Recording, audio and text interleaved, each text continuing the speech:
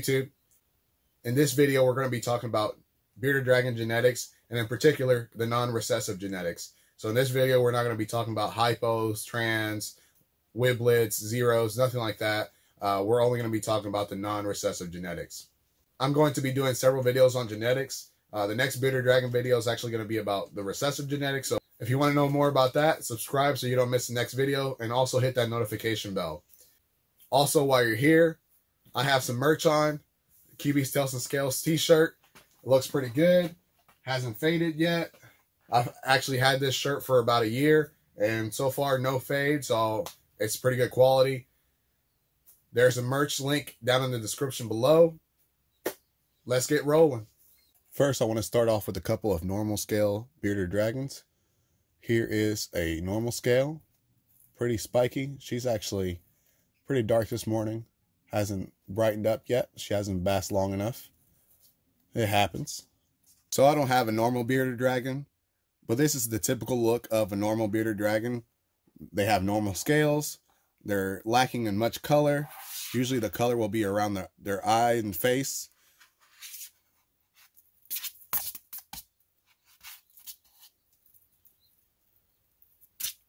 You gonna figure it out? There she goes, trying to leave. We also have this girl here. She is another normal scale. So the thing about normal scales is that they are relatively spiky.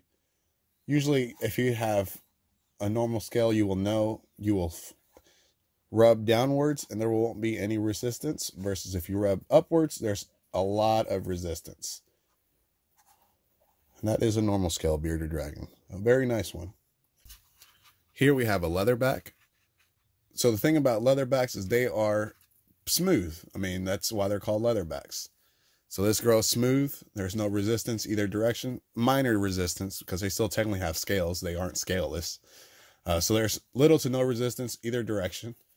And that is a leatherback. Most of my dragons are leatherbacks. I prefer the leatherback gene. Obviously, I have normal scales because you have to have normal scales if you want to breed. You cannot breed leatherback to leatherback. That creates silkies, which are technically scaleless animals. And they have a lot of requirements. They are very high maintenance. Next, I want to talk about genetic stripes. For the most part, they have this nice stripe going down the back. And it's more prominent when you get a leatherback, and I'll show you the difference between a normal scale genetic stripe and a leatherback genetic stripe. Here's a leatherback genetic stripe. You can see the genetic stripe a little bit better. Sadly, a lot of my dragons are very saturated in color, so there's very little pattern, and they happen to have the stripes the same color as the rest of them. But you can see the stripes pretty good on this leatherback genetic stripe. This next guy here is another leatherback genetic stripe.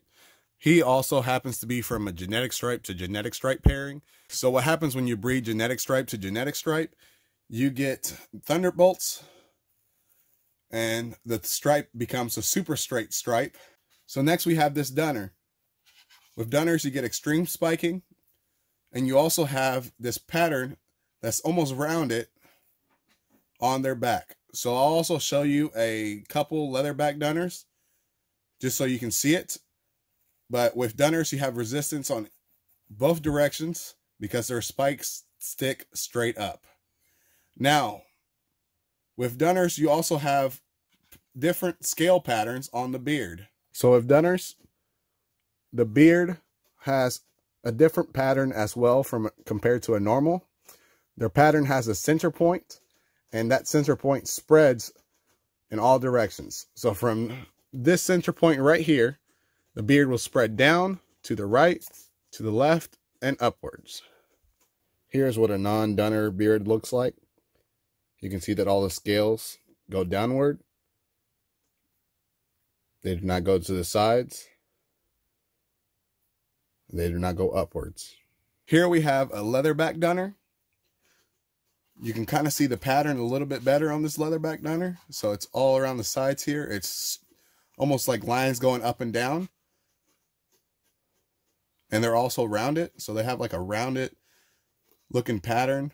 And again, the beard has that center point where it spreads in all directions. Here we have another leatherback dunner. This guy also happens to be a genetic stripe. So in this animal, you will see all of the non-recessive genes present. So you have leatherback, you have dunner, and you also have genetic stripe. He doesn't like me touching his head. He doesn't like it. There's also a misconception that tiger barring is a genetic. Tiger barring just happens to come from several years of selective breeding. And you just select the ones with the most blue barring and you keep breeding it down the road, you will get high blue bar dragons, also known as tiger stripes. Here is a great example of a blue bar bearded dragon. This one has a lot more blue barring than the last dragon I showed. Again, this is not a genetic. This is just a pattern that is created over several years of selective breeding. There is a lot of dragons out there with a lot more blue barring than this one. This is a great amount of blue barring. More blue barring just takes over the whole dragon. I have seen dragons with blue bar going all the way down the middle of the spine, and I don't prefer it. So here is a nice blue bar bearded dragon. If you made it this far in the video, I appreciate it. Don't forget to like, share, and subscribe. Hit that notification bell.